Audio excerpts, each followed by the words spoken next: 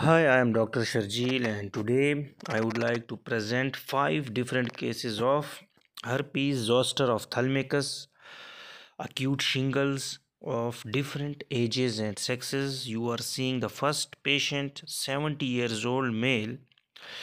You can see the rash, its extent, almost half of the whole head up to vertex. It has involved, and you can see side of the nose. Now it respects the midline. It is a very painful condition. All patients presented with painful skin rashes. Rash respected the midline. Rash was maculopapular with vesicles in it. Now this patient presented in the resolving stage, and now that's the old lady, almost she's 75 years old, and she has also got the right herpes zoster ophthalmicus, acute shingles. Now she presented a bit early. Now her stage is 2 weeks.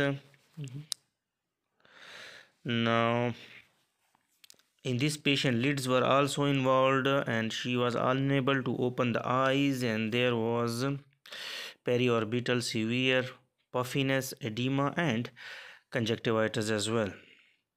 Now that's the third patient, a young lady, and she has also got right side involvement with a very painful rash.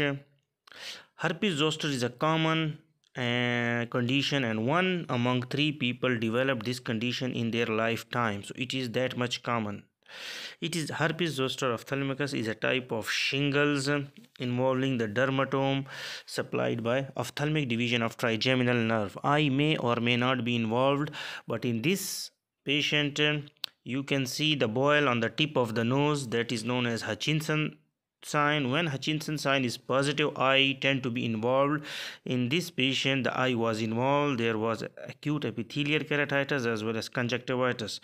Now that's the fourth patient. The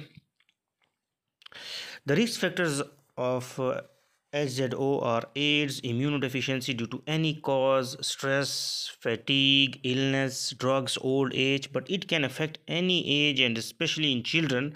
Always rule out HIV infection. Now, how the infection starts: first few days of fever, fatigue, malaise, tiredness and headache, and tingling, itching and burning sensation in the involved dermatome is followed by painful erythematous rash within 24 hours. Group of vesicles appear and become confluent over the next 2 to 3 days. Eyelids become swollen. Sometimes conjunctivitis, epithelial keratitis may also be seen.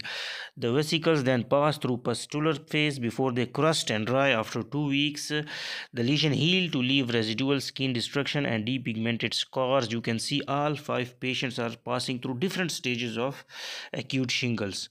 Mainstay of treatment is oral antivirals. If given within 3 days of rash onset, it reduces the severity and duration of acute shingles, and most importantly decrease the chances of post-herpetic neuralgia. Now that patient is in crusting phase.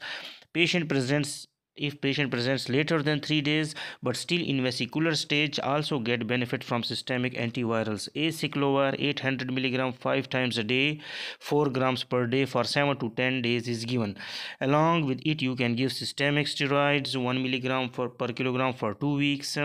But if the patient is immunosuppressed, then avoid it. Antibiotic, analgesic, steroid, skin ointments, creams can be applied over the rash. It has a soothing effect. Topical medications, if eye is involved, patient can transmit chickenpox, so bed rest, plenty of fluids, and avoid contact with other people is recommended. Usually it is treated by dermatologist in consultation with ophthalmologist, and if immunocompromised, infectious disease specialist as well. There are 2 herpes zoster vaccines approved for the age above 50, so it reduces the incidence of zoster effectively in old age. So that was all about the acute shingles, herpes zoster ophthalmicus. Thank you.